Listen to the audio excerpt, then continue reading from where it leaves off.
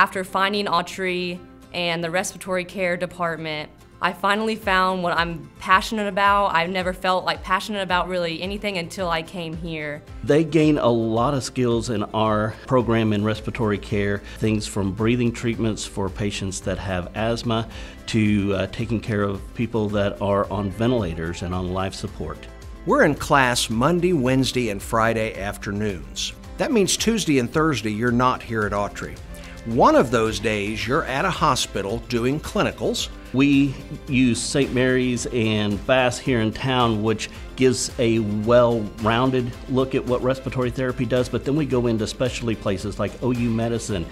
Bethany Children's Center is really unique and one of a kind. The very latest equipment that they'll need to use in the hospital as they care for patients is available right here in our facility. It's the cardiopulmonary department, so you're learning about the heart, the lungs, and like everything in between. You are someone's advocate. You're giving someone their breath, which is the most important thing, I think.